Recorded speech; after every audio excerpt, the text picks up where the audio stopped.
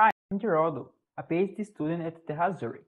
Today, I will present our work, Google Neural Network Models for Edge Devices, Analyzing and Mitigating Machine Learning Inference Bottlenecks. This work was led by Oliveira during his internship at Google. First, I'll give an overview of this work. In this work, we extensively analyzed 24 edge neural network models from Google, while running inference on the Google Edge TPU accelerator for various types of neural network models. We identified that while running neural network inference, the accelerator suffers from three main challenges.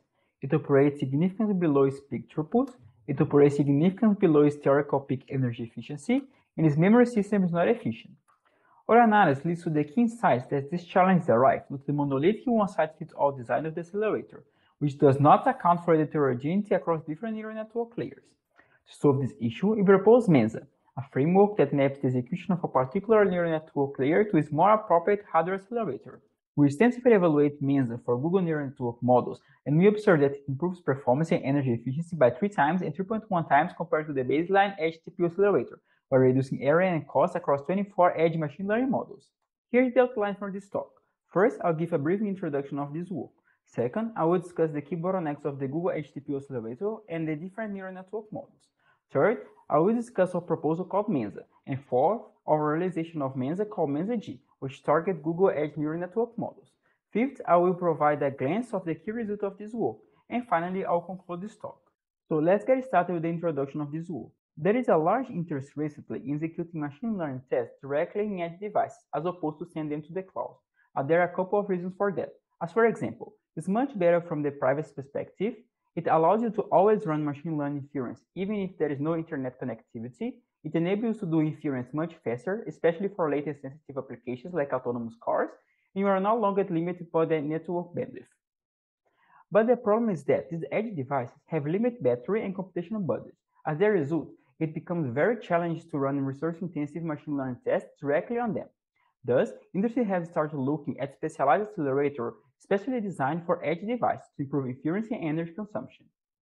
At the same time, neural networks are evolving rapidly, which has led to all sorts of different models, each targeting different applications. The major challenge is to design an edge accelerator that can efficiently execute inference across a wide variety of neural network models. Next, I will describe our analysis of various neural network models running on the Google Edge TPU accelerator. We analyze Google Edge TPU models using the Google Edge TPU as the baseline accelerator. The Edge TPU is a systolic array based on a generic tile architecture. Here, I give a brief high-level overview of how it works. The machine learning model is stored in DRAM. The model is fetched from DRAM layer by layer. Each layer includes parameters and activations for a particular layer. At a high level, the accelerator has 4 key components: a processing element array to perform multiplying accumulations, a large SRAM based on chip buffer to hold parameters and activations, and a data flow, which specifies how parameters and activations are mapped to a processing element array. We analyze inference execution of the accelerator using 24 edge neural network models that serve as internal benchmarks from the Google Edge TPU, including 6 recurrent neural network transducers used for applications such as automatic speech recognition, 13 convolution neural networks, typically used as applications as image classification, 2 long short-term memories, LSTMs, used for applications such as language translation, and 3 recurrent convolution neural networks, used for applications as image captioning.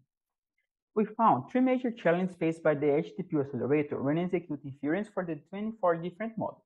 The accelerator operates significantly below its peak throughput, operates significantly below its peak energy efficiency, and handles memory access inefficiently. I will go into more details on each one of those 3 challenges next. First, the accelerator operates below its peak throughput during inference execution. To illustrate this issue, we rely on a roofline model, where the x-axis shows the arithmetic intensity of different models in floats per byte, and the y-axis shows the achieved throughput in teraflops per second. The peak throughput of the Edge TPU accelerator is of 2 teraflops per second. We make 2 observations. First, we observe that transducers and LSTM models have the greatest underutilization, with both of them achieving less than 1% of the peak throughput. Second, while CNNs and RCNN models do sometimes better, they achieve only 52.2% of the peak utilization on average. Second, we observe that the Edge TPU operates below its theoretical maximum energy efficiency. Again, we use a roofline model to illustrate such an issue. This time, the y-axis shows the energy of different models while you execute inference on the Edge TPU accelerator in teraflops per joule. The peak energy efficiency of the accelerator is of 1.42 teraflops per joule. We make two observations. First, the energy efficiency is particularly low of 33.1% of the maximum for LSTMs and transducer models. Second, even the best CNN model achieves only 50.7% of the maximum efficiency. Third, we observe that the naming hierarchy of the Edge TPU is not efficient. I illustrate such observation with this figure that shows the energy breakdown of different components of the accelerator architecture while executing inference for different models.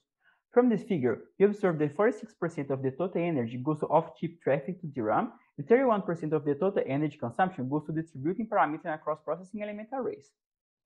After identifying such challenges, the next question is from where such challenges are coming from. To answer this question, we further characterize our neural network models. We draw two key observations from a model analysis.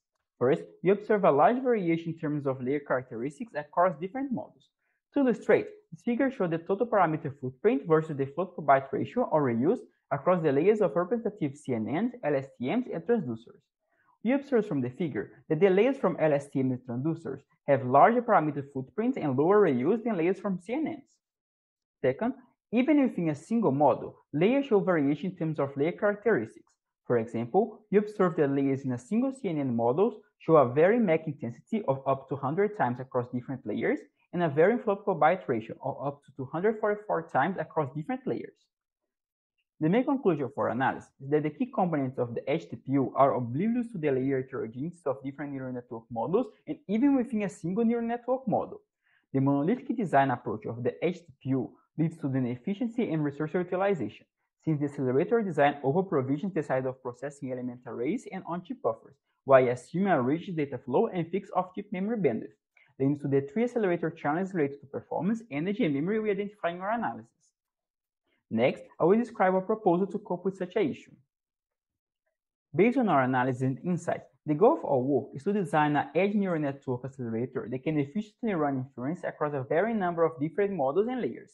To this end, instead of designing a one-size-fits-all monolithic accelerator, we propose Mensa, a new accelerator framework for neural network inference. In a baseline system, different machine learning models are executed in a single monolithic edge accelerator, which leads to performance and energy issues. On the other hand, Mensa distributes the layer from a neural network model using a runtime scheduler across a collection of smaller hardware accelerators that are catered to the properties of different layer types. By specializing each accelerator to a subset of layers, Mensa avoids the shortcoming of current monolithic edge machine learning accelerators, resulting in a highly efficient and high-performance accelerator with a much smaller area size. Next, I will give a brief introduction of Mensa Runtime Scheduler. The goal of Mensa Software Runtime Scheduler is to identify which accelerator each layer in a neural network model should run on. It works as follows. The scheduler gets a neural network model as input. It also has two other pieces of information, the characteristics of each layer and the key characteristics of the available hardware accelerators. As I will show next, different layers tend to group into a smaller set of layer families with a sharing key properties. In this way, we can have a small pool of edge accelerators where each accelerator caters to a specific family of layers. We collect the characteristics of the accelerator and layers once prior to inference execution. With all this information, the scheduler generates a per-layer mapping between the layers and the accelerators by utilizing a mapping heuristics. We invite you to check our paper for more details about our scheduling heuristics. We highlight how our Mensa framework can be employed in practice by proposed Mensa-G, which target Google Edge neural network models. First, we need to decide how many accelerators we need based on the key characteristics of our neural network models. We make a key observation that the majority of the layers we target fall into 5 major families in terms of characteristics that impact the hardware design. First, we find 2 families of layers, families 1 and 2, that have low parameter footprint and high data reuse and MAC intensity. We call such layers compute-centric layers. Second, we find 3 families of layers, families 3, 4, and 5, that have high parameter footprint, low data reuse, and MAC intensity. We call such layers data-centric layers. Based on the key characteristics of the 24 neural network models and their layers, we designed 3 specialized accelerators, Pascal, Pavlov, and Jacquard. I'll give a brief overview about each accelerator next. So here is Pascal. Pascal is a compute-centric accelerator that is designed for the compute-centric layers of families 1 and 2. It has a 32 by 32 processing element array. Since layers from families 1 and 2 perform a large number of MAC operations, so we want to size Pascal's processing element array to efficiently perform those in parallel. We reduce the size of the activation buffer in Pascal from 2 megabytes in the Edge TPU to 256 kilobytes in Pascal. This reduction is possible due to our specialized data flow design for Pascal. We reduce the size of the parameter buffer from 4 megabytes in the Edge TPU to 128 kilobytes in Pascal, because layers in families 1 and 2 have small parameter footprints. Given the low off-chip memory bandwidth requirement of Pascal, we keep the accelerator and the CPU die. Next, we have Pavlov. Pavlov caters to layers in family 3, which are data-centric and mainly consists of data-centric LSTM layers. Because family tree layers have low MAC intensity and mainly perform matrix vector multiplications, we design a much smaller processing element array from Pavlov than in the Google Edge TPU. We empirically chose an 8x8 array size to balance latency utilization and energy. Due to the small activation footprint of layers in family 3, we use a 128 kilobytes buffer from activations, while our data flow design for Pavlov allows us to eliminate the parameter buffers and stream parameters directly from the RAM.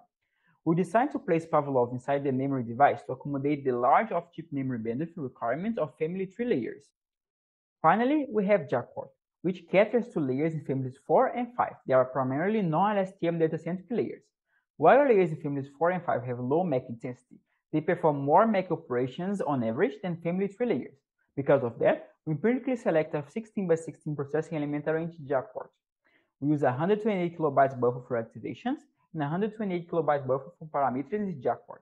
Similar to Pavlov, we place Jackpot inside the memory due to the high memory bandwidth demands of layers in families 4 and 5. We invite you to check our paper for more details about the accelerators, their designs, and specialized data flows. Finally, we provide a brief overview of our evaluations.